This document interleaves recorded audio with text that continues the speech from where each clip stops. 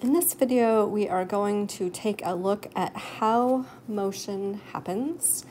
And so several of you have said things that would indicate you don't really understand Newton's third law. And so the goal of this problem is to understand how the second law and the third law fit together. So here is Newton's dilemma. It was not actually a dilemma for Newton. It's a dilemma for people who do not understand Newton. So here's the problem. A cart is attached to a horse, and the horse pulls forward with a certain amount of force. And because of Newton's third law, the horse pulls back on the cart. So we have, in our schema, we have the cart and the horse are interacting with each other. The horse is pulling forward on the cart, and the cart is pulling backward on the horse. And we know, according to Newton's third law, that these two have to be equal. So if the cart and the horse pull against each other with equal amounts of force, then the forces are balanced, and the cart cannot accelerate forwards. And so this motion never occurs.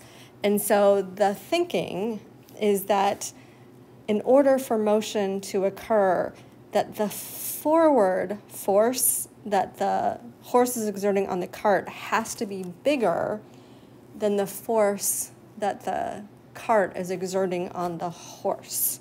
Okay, so in other words, Newton's third law is wrong, that the interactions are not equal and opposite in order for motion to happen. And this cannot be true. There's a huge logic error.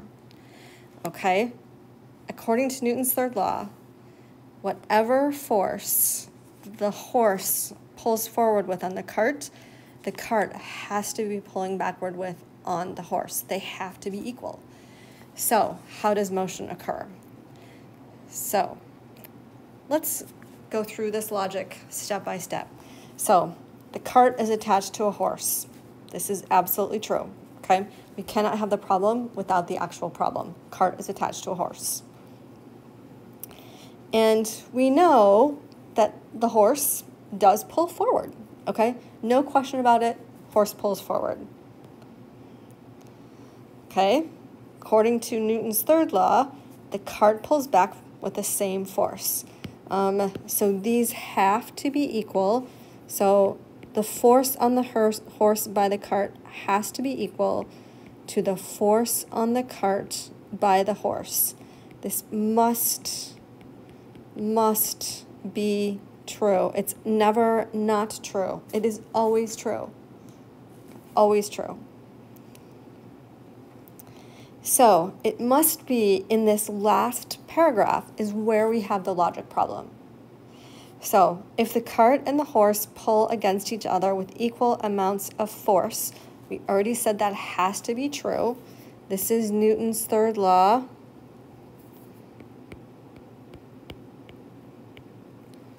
That means the forces are balanced and the cart cannot accelerate forward. So here's where we're making the mistake.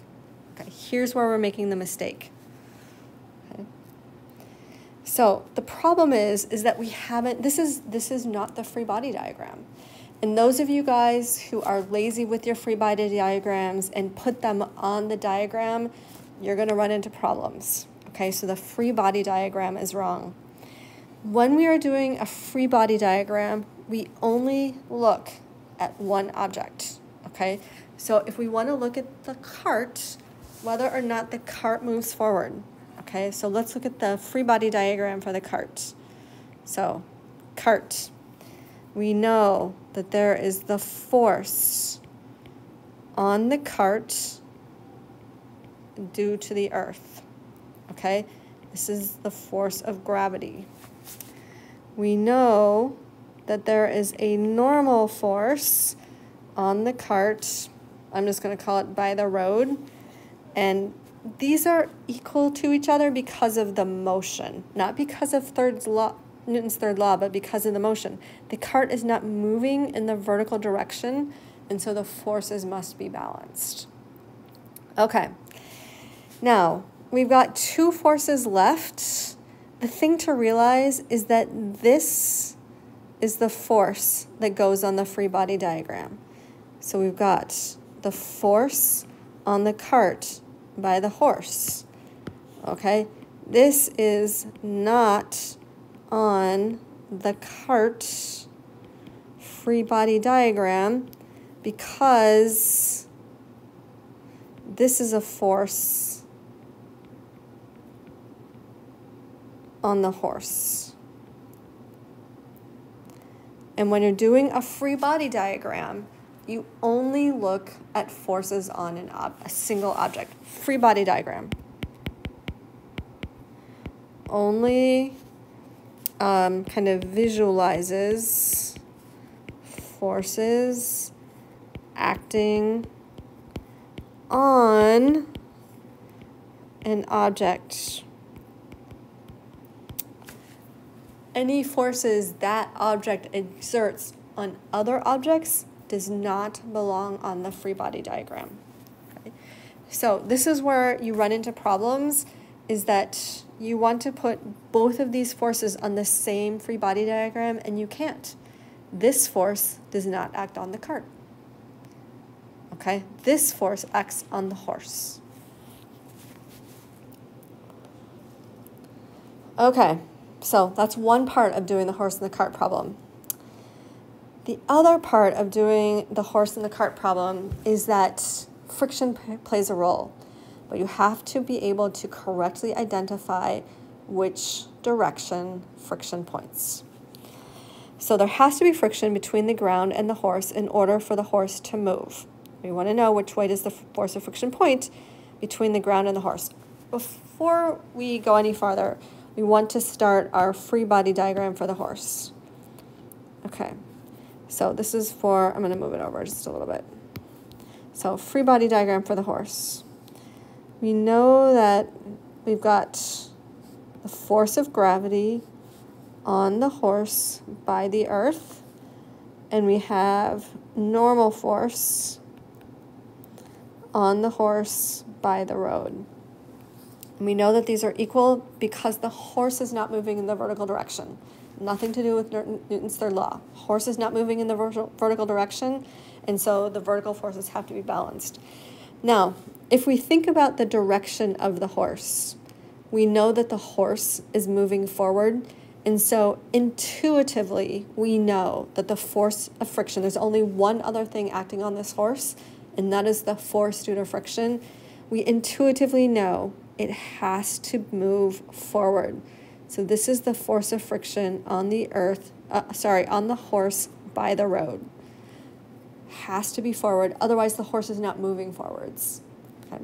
So let's figure out how this happens. So the first thing I want you to do, stop the video, stand up on both feet, and you want to lift up your right leg and start to move it forward to take a step. Okay, so stand. You're going to move forward with your right foot first. Which direction do you push your left leg, the one still on the ground, forwards or backwards? Okay. You actually have to push it backwards. And you can see it like in this walking person, this is a normal walk, okay? So first the leg is here relative to the body, and then it's behind the body. Okay, so the only way you can walk is if your back leg pushes backwards.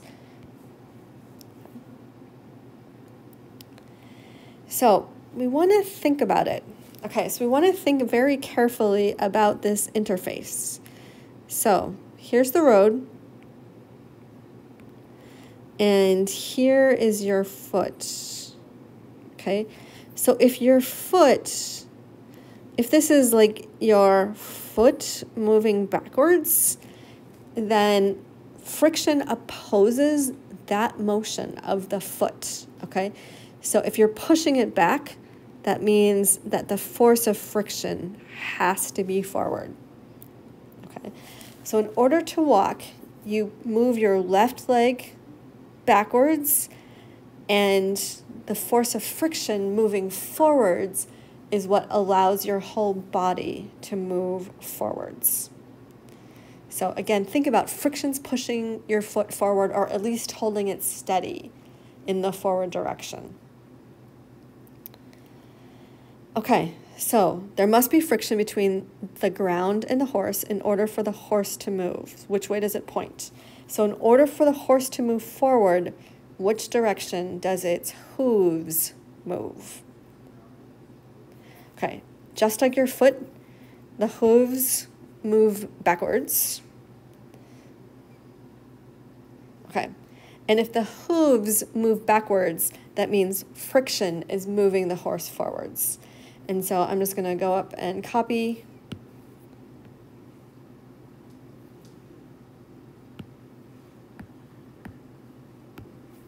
And then move it down here. Okay. Okay, so the force of friction is what moves the horse forward. There literally are no other forces acting on the horse, and so friction has to be what's moving him forwards. Okay, so which way does friction point? If a block is moving to the left, friction opposes the motion, so if the block is moving to the left, friction has to be pointing to the right.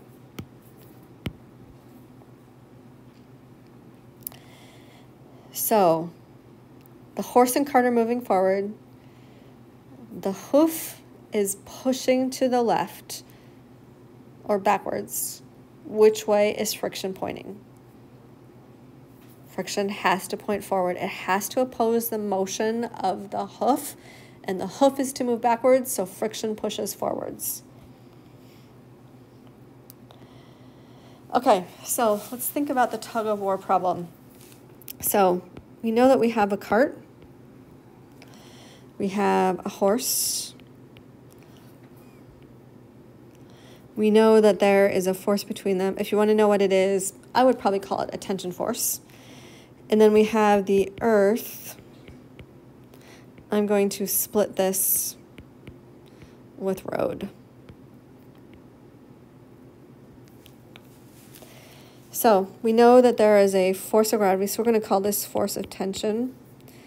We're going to call this force of gravity.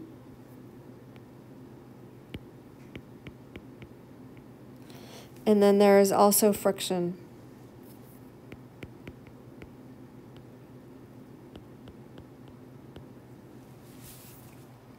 So that is the schema.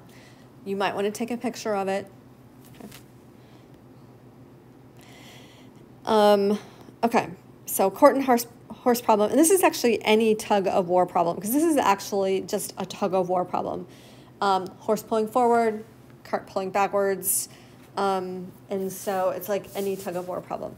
Now, you are going to want to write these values down because you need to know them. The cart has a mass of 150 kilograms. Write it down. Horse has a mass of 440 kilograms. And the horse pulls the cart with 75 newtons of force. So in other words, when I have my force on the cart by the horse, this is equal to 75 newtons. Okay, now if you think back to, let's see, where's the diagram? Okay, so if this is equal to 75 newtons, notice this, you should be able to come up with a numerical value for the force on the horse by the cart, okay, because those are a Newton third law pair. Okay.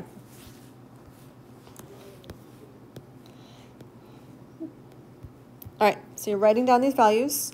I've given you a lot of information. So using Notability, you are going to draw and label a free body diagram for the horse. And it should be quantitative, which means that the length of the arrows is proportional to the size of the force. And you can calculate the values of all of the forces. I've pretty much worked this problem out for you.